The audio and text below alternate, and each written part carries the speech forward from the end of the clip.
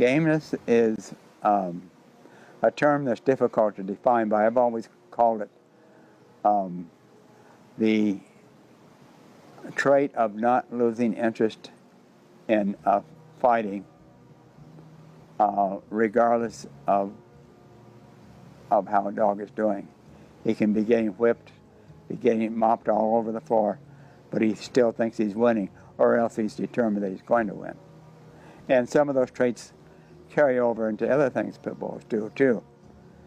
And I think that's one reason they often climb trees. If they're used for hunting raccoon or something like that, some of them will actually get right up that tree to get at the raccoon.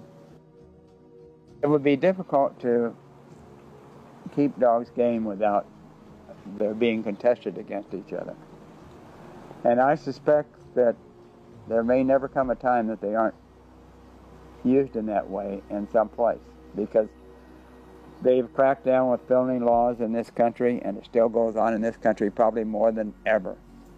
And it is spread throughout the world and is extremely popular in all regions of the world where the dogs weren't not known before, just like here. So it's hard to believe that it would ever disappear completely. And to me, that's not a completely bad thing, because I'd like to see the breed maintain its integrity and to stay around. And good game dogs are not mean toward people. Very rarely do you get a game one that is going to be aggressive toward people.